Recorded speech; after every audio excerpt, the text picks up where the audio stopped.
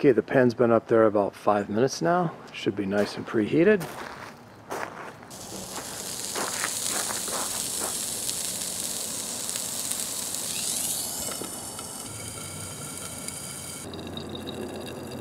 That off of there.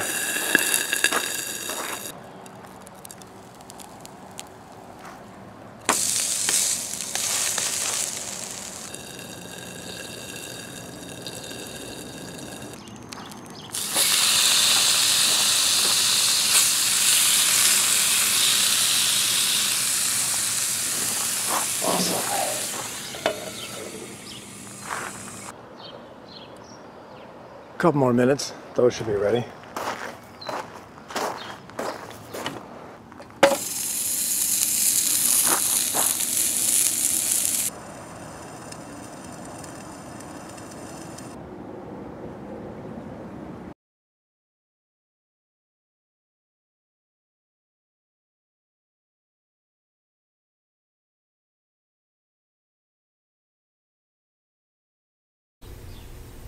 By the way, the stand's adjustable, so you can set it at a much lower height if you want to. Just lower the legs of the tripod accordingly.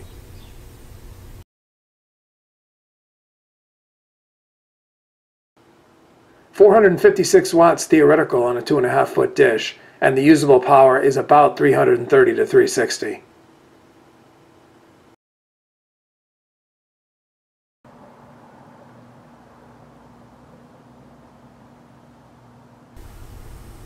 Here's just a quick shot of my last two videos. A 36-inch model, that's the original, and a 40-inch unit.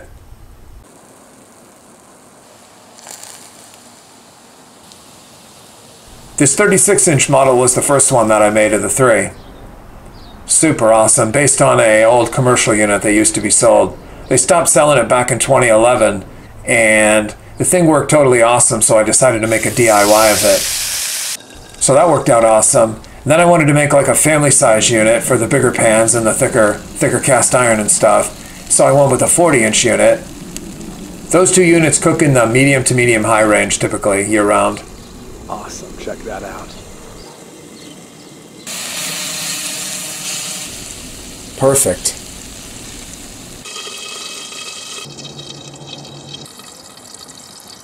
Awesome.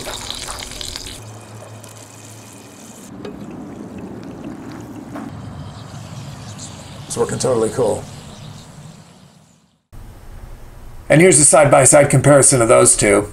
Just pause the video for easy reading.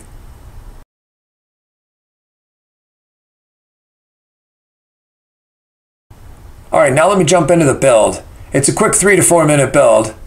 We'll start with the substructure. Alright, to make the unit you start with the backing. I chose just to use a large box from Home Depot.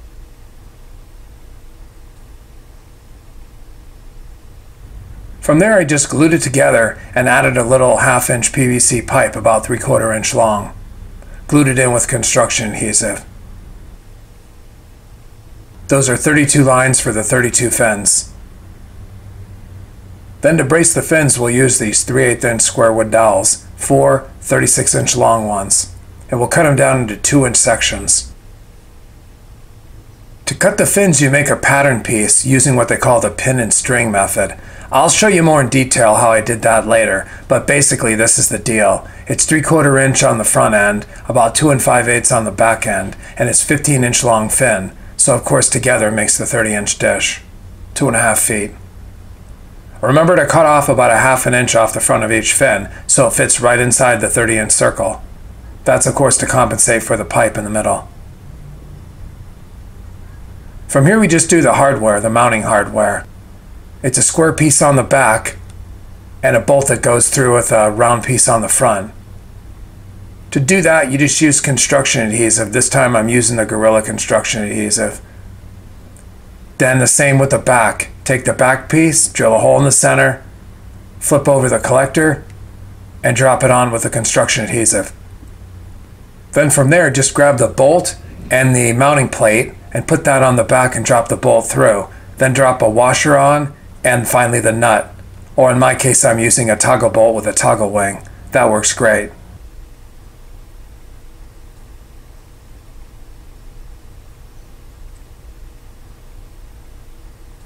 Then we'll drop on the poster board. It's just a standard 22 by 28 inch poster board, heavyweight. Put the shiny side up. You put the glue on like that on 3 of them, and then slap it down and go around. It's best to cover 2 sections at a time like that and go around in a circle. Skip the sections like that, go around and glue them down, and then we'll do the second set. The second set is done like that. A bead on the front and then 2 on the back side. Again, make sure you glue it so the shiny side is up. Like that. Then finally just grab the mirror stickers, use a couple of pattern pieces like this, and start with the triangles. Cut out your triangles, you'll need 14 total. Drop the first 7 on like that, the second 7 on like that, and then go around the outside with the 4x12s, about 9 of them, give or take. Totally done. Then just bring it outside and drop it on the tripod, and we'll point it up at the stand. Nice sunny day. By the way, you can get 8 triangles out of 1 piece of poster board, so all you technically need is 2 pieces. But I'd buy like 3 at least, just in case you make a mistake.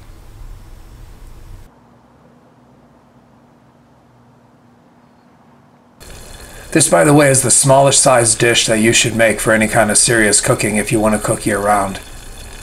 It does the trick as long as you use the 6 to 8 inch pans, but nothing bigger. And make sure you use, if you're using cast iron, use the thin cast iron on this. That is very impressive for December 10th with the smallest collector.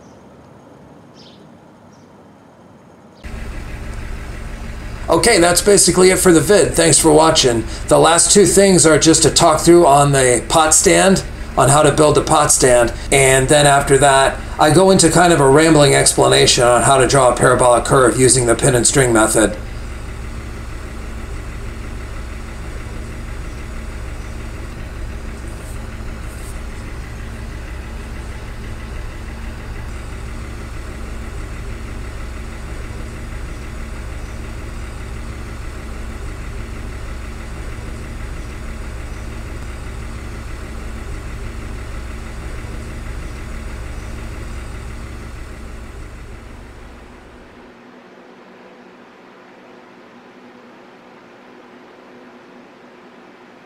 Alright, let me give you a quick rundown of the stand so you know how to build it.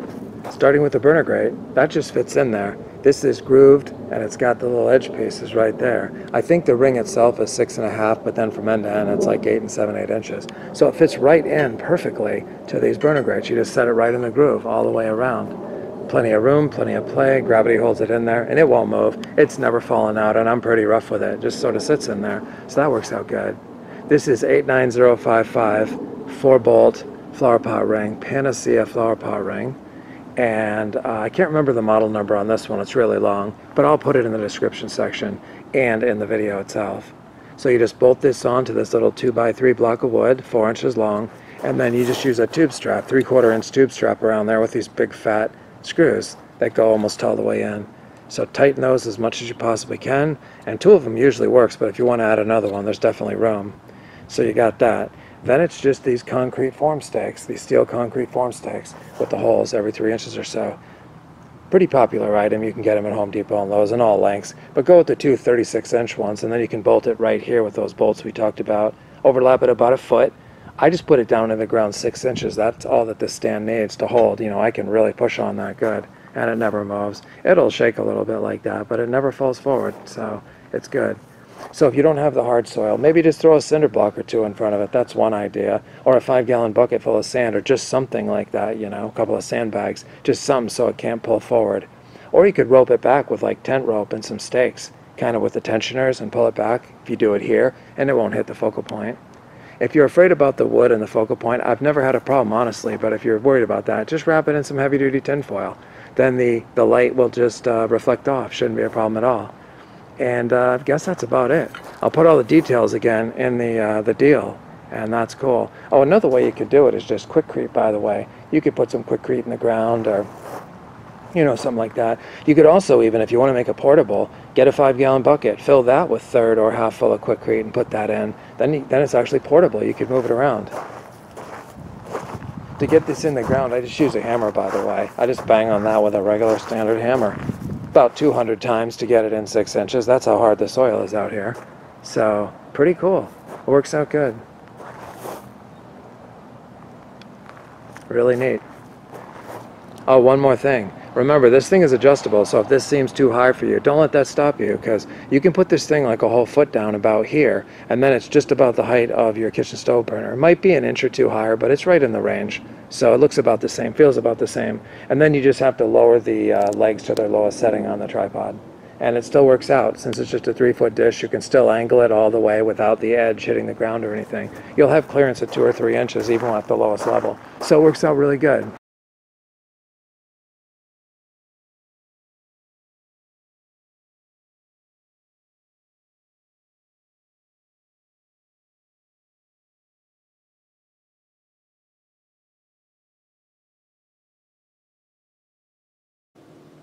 Okay, here's the deal on cutting the fin. So what we want to do is you got your tube right there with a piece of twine, make 2 little loops here so we can slide these back and forth. Then what you want to do is set up a cardboard structure like this. And first thing I did was the fin's going to be right here along here, the pattern piece. So what you want to do is measure over from here to here the 15 inches and up 3/4 of an inch, because that's where the end of the fin's going to be.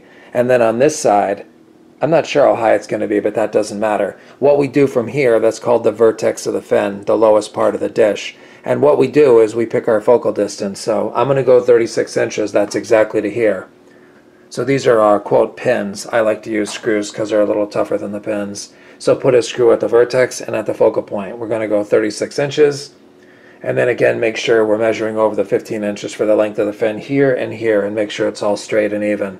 Then what you want to do is take a piece of twine or non-stretchable material, maybe fishing line, and go down and up so that when this is taut like this, it wraps right around here. Now it looks like it doesn't, but if I put a pencil in there and bring this to a point, it goes right around the screw right there. Just like this. So make sure that's the case. Goes right up there, over the pin or the screw, up to there, and then weight down where you have the pole like that so it doesn't move. So that's the deal. Now what we do is we wrap this end around like this and we draw this over to the side. So we start by moving this one here. That one really doesn't move. And we make sure it stays wrapped around there like that. And then we take a pencil and we put it in here